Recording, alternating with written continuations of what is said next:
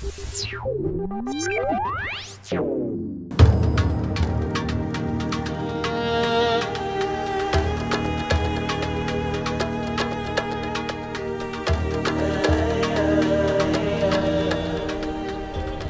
importer Sharbatly in Saudi Arabia bases its operations on an important principle: the transport chain must never be broken. Cold stores, temperature-regulated trailers and trucks from Volvo Trucks are the solution in the struggle with the merciless desert sun. Together with his two brothers, Hashim M. Sharbatly is the third generation to run this company. Every year, Sharbatly imports about 30 million packages of fruit and frozen vegetables from all over the world. We keep the fruits and vegetables fresh from the country of origin the minute they're shipped in a refrigerated container that lands in our seaport, and our trucks just goes to the seaport, picks it up and brings it to our cold store where it's unloaded. And basically the fruit does not even feel the warm, hot climate of Saudi Arabia except when they go out to the market. Mr. Franco Negro is the manager of Arabian Transportation Company. Arabian Transport Company, it's a spin-off company of Sharbatly Fruit Company. It was formed in 2010, July, and our mission is to serve, particularly Sharbatly Fruit Company.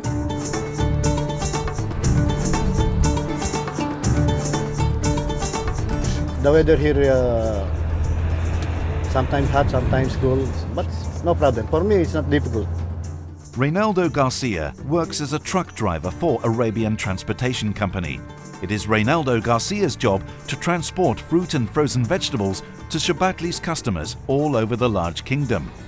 We are driving to Jeddah and to Dammam. So back and forth, it's more than 2,800 kilometers like that. Dammam is situated on the Arabian Gulf, and to get there, Reynaldo Garcia has to cross the country, driving through a huge desert landscape.